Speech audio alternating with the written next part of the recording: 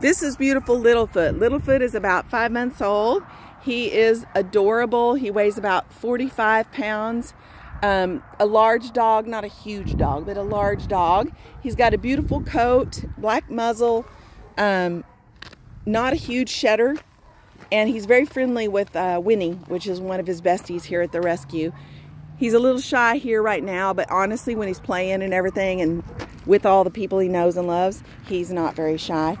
He's moderately active. He'd be good with a family. Kids will be fine. 8 or older would be best. He's learning leash. He does know crate. He's good in a crate. He's good off leash with other dogs. No problems. Plays nicely. And he is, you know, kennel trained as far as that goes. Does like car rides. He's here at CCPAL Rescue.